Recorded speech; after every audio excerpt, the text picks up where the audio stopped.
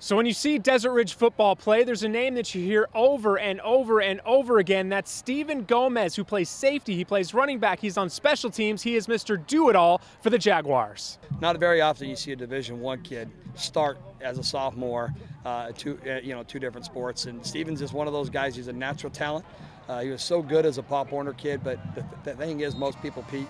He doesn't. He's just a competitor, and you can rely on him all day long. Try to do my best at everything I do.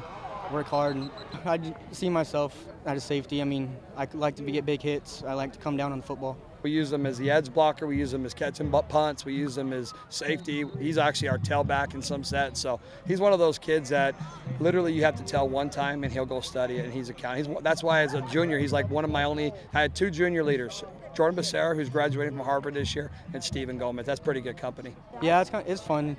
I mean, there's a couple things I need to work on, and I will work on it.